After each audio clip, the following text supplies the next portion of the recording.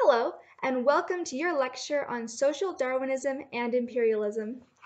Grab your student notes and use them to follow along and fill in the blanks. Down south, things were going south. In the west, settlers were seeking out new lands and new opportunities. And in the north, business was booming.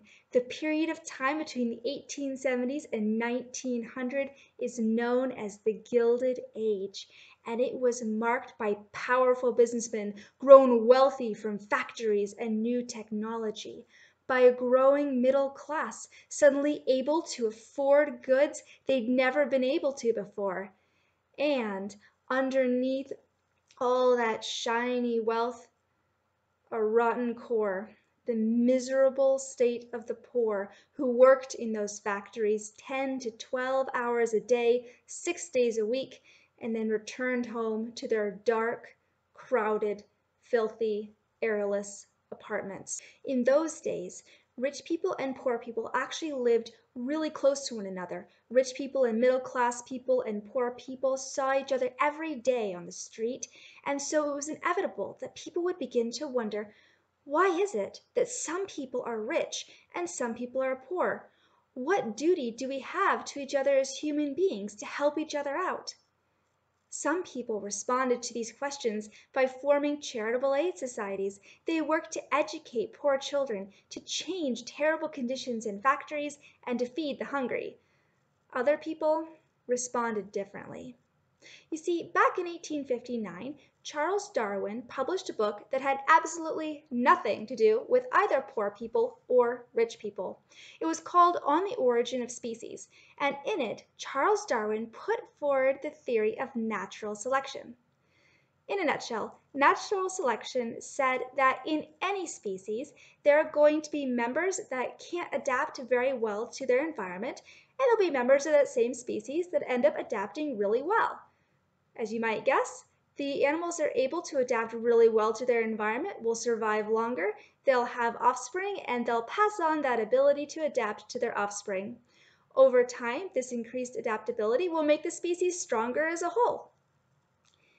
Well, this book was very widely read. It had a huge impact on the way that people thought. And so people started to wonder if natural selection might not apply to human beings as well. There was a British philosopher named Herbert Spencer who had an idea even worse than his facial hair, and that was to apply natural selection directly to human society. In fact, he was the one who coined the term survival of the fittest. He believed that all of humanity was engaged in a competition to see who would survive. The more fit members of society would succeed. They would survive and pass on their genes to their offspring. But the unfit, the weaker members of society, unable to adapt to changing circumstances, would lose that competition. They would die, and in their passing, they would benefit humanity. The human race would be better off without them. Well, so Herbert Spencer took this new theory called social Darwinism, and he began to look at human society and try to decipher who were the fit and who were the unfit. All right, he said, who is doing really well in our society? Who is being able to compete? Who is able to adapt?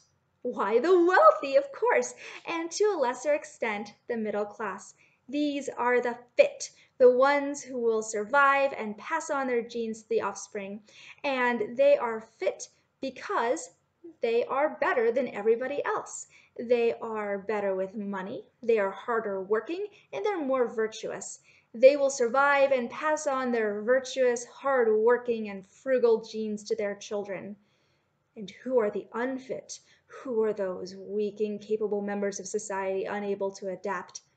The poor. They're not getting very far in life. They must be the unfit.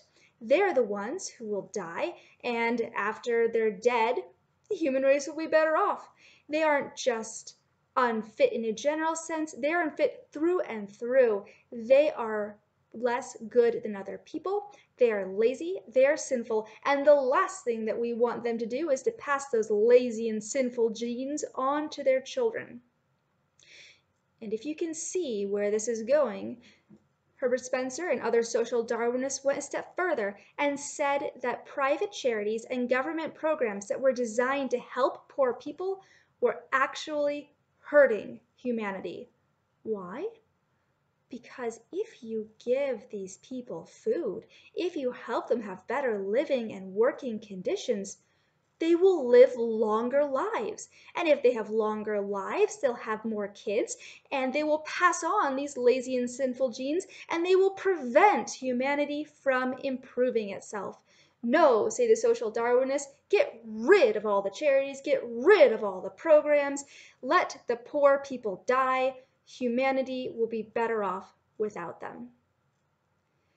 Not everyone subscribed to this harmful idea. There were still many people fighting for reforms and working to help poor people, but enough people did that it did affect United States policy and the thinking of many powerful people in the country. It affected thinking not just at home, but abroad as well. So I'd like to take a minute and introduce you to the concept of imperialism. Imperialism is when a nation expands its power over other nations through force. And this can take a couple of different forms. The most obvious form of imperialism is when a country looks at another country and says, hey, that looks like a prime piece of real estate. Don't mind if I move in. And they go and they conquer that country and they set up their own government and their own laws and they rule the people there. This enables them to take those countries' resources quite handily. The other form of imperialism, which you might not think of at first, is through trade. The Industrial Revolution had caused all of these factories to spring up, all of these new industries to take wing. At first, these factories were able to produce lots and lots of goods and sell them to people in the country, selling people back home. But eventually, these factories became so big that they were capable of producing more goods than the people of these countries wanted to buy. Well, they could produce less, or they could try to sell their goods to foreign markets. Of course, if you go to another country and you start making trade deals with them and the trade deals benefit both sides, they're fair, that's not imperialism. That is just good business. However, if your technique for getting new markets to sell your goods to is to go to the country and force them to trade with you, that is imperialism. Then it looks something like this. Powerful country goes to weaker country and says, hi, I want to trade with you. I want you to buy all of my stuff at an unfair price. Oh, and you can't trade with anyone else. You'll just buy my stuff. I'm not really going to do anything for you in return. Deal? And the weaker country says, no, why would I want to do that? And the stronger country says, you want to do that because I happen to have an enormous military and I will destroy you if you don't trade with me. And the weaker country says, oh. This gumboat diplomacy is the other form of imperialism, forcing countries to sign disadvantageous trade deals with you so that you can sell your stuff to them. Whether it is through creating colonies or forcing countries to sign bad trade deals with you, imperialism was really attractive to many countries.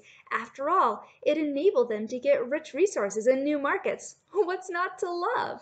And Europe had been in the business of imperialism for a long time. Remember, the United States of America was originally a British colony, and we were hardly the first place to be colonized.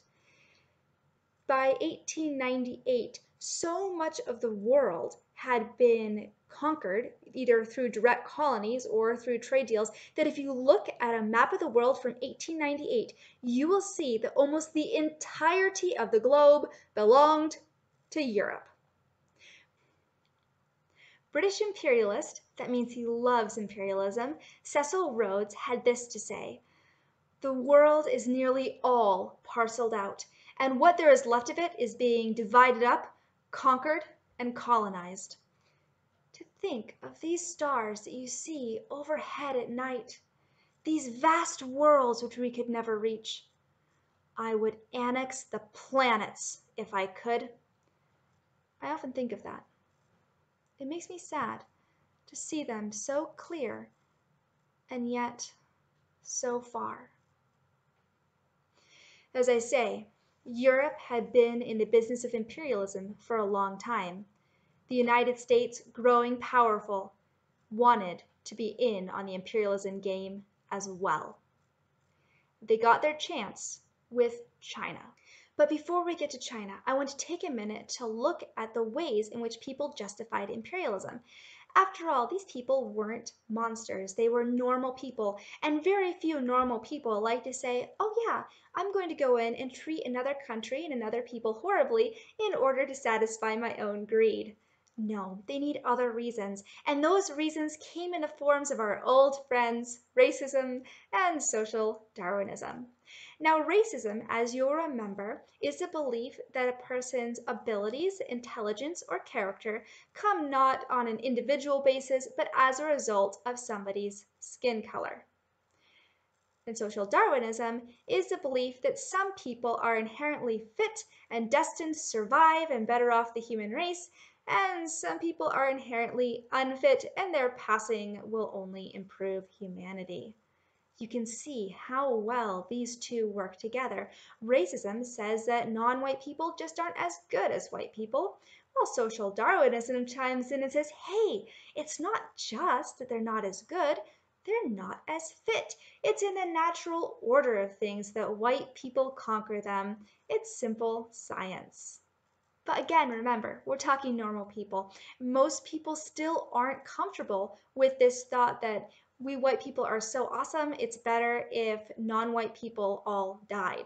And so you see a softer justification of imperialism come in that has its roots in that racism and social Darwinism, but isn't quite as harsh. And the thinking here went that Western culture is obviously superior to all these non-white cultures. And so by bringing Western culture into these other countries, we will guide the non-whites into a better state of being. We'll raise them up, and even if they never get quite as good as we are, they'll be a lot better off. If this reminds you of white Southerners' justification for holding slaves by saying that blacks needed white masters to take care of them, you are on the right track. It is exactly the same sort of thinking. We're doing a favor by conquering them. I'm sure that all those places will say thank you. And now back to China. China was very attractive to imperialists. The goods that China produced, its delicious tea, its lustrous silk, its perfect porcelain, were highly desired items in the European market. Europeans wanted Chinese goods, and European countries wanted great deals with China to make sure that they got them. And so European countries began carving up China into spheres of influence. Within each country's sphere, it could rule ports and have power and great trade deals. China, in other words, was becoming a series of colonies in pretty much everything but name. European countries weren't the only ones who wanted in on the Chinese market. The United States wanted in too, and it was powerful enough that it thought it could do it. So in 1899, the United States issued the open door policy. It was a letter sent to many European countries that said, hey guys, no need to fight over China. China's ports are equally accessible to everyone, including us. So now we have all the European countries and the United States using the skills they learned in kindergarten to share China. Of course, the Chinese government was not consulted. There was another country next to China that was watching what was going on in interest and fear. For almost 250 years, Japan had had a closed country policy. They would trade with the Dutch, they would trade with the Chinese, they would trade with no one else. They were not interested in Europeans' trade deals. They were not interested in having European feet on their soil. They feared that as soon as they opened their doors to Europe, they would be colonized or bullied into terrible trade deals. They were probably right, but they couldn't stay isolationist forever. In 1853, Commodore Matthew Perry of the United States sailed to Japan in his black ships and demanded that Japan open her doors and her ports. Japan politely replied, "No, thank you." But Matthew Perry persisted, and he engaged in some gunboat diplomacy of his own. On the 4th of July, he loaded his cannons with blanks, pointed them toward the capital city, and began firing. The Japanese, who did not have a military that could take on the United States, took the hint and opened her ports. So now Japan was open to European trade, and she knew that she had to take quick and decisive action if she were to avoid ending up like China. Beginning in 1868, Japan underwent a rapid period of industrialization and westernization. They changed their government to look more like Western governments. They started dressing in Western clothing. They started eating Western food and listening to Western music. The hope was that since Western countries believed that Western culture was superior to other cultures, if they saw Japan adopting Western culture, they would respect Japan and recognize her as an equal. It didn't work. Japan could change her culture, she couldn't change the color of her people's skin, and racist attitudes still abounded in the West. Thought Japan. I need a new plan. What do Western countries have that we don't? What are they doing that we aren't? Ha! Imperialism. We need a better military, we need colonies, and we need them now.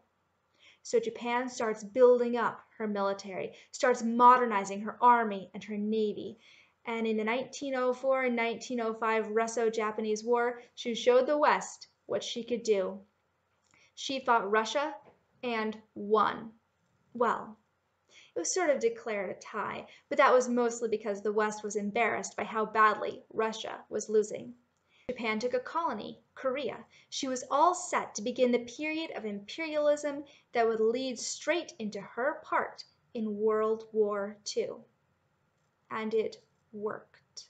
Japan's military might had impressed the rest of the world. She was now respected as a world power and was the only non-white nation to be invited to the Treaty of Versailles at the end of World War I. And so we end today, with the poor struggling to survive and some people doing their best to help them and others arguing that the poor would be better off dead. With the world parceled out into colonies, the lion's share going to European countries, another portion going to the United States, a small portion going to Japan, and the world stage quickly being set for a series of conflicts that would rock our civilization. Thank you. I'll see you next week. Bye.